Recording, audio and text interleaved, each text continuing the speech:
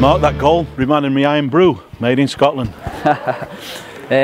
No, it was one of my better finishes, to be honest. I mean, as a striker, you want them sort of situations where you're into the box and you don't really think about it too much. It happens that quick, and luckily I've connected with it well enough and it's went in the back of the net. You got the space, didn't you, to open up your body and put it across the goalkeeper? Yeah, I did. It was a great ball. I think it was it Bob Harris that played it, and it was a brilliant ball for, like you said, it gave me time to sort of set myself and open my body up to I knew what I was doing, put it in that far corner, and luckily it came off. You had to be a little bit patient of late, but obviously you come in and taking your chance. Yeah, I've known that I'm not going to start every week. I think that's part of the parcel of being at a club this size, and I would never moan about that. I sat on the bench and sort of came on and done what the gaffer's asked of me, and tonight he sort of showed faith in me and put me on for the start, let me get a bit of a chance, and hopefully I've done well enough.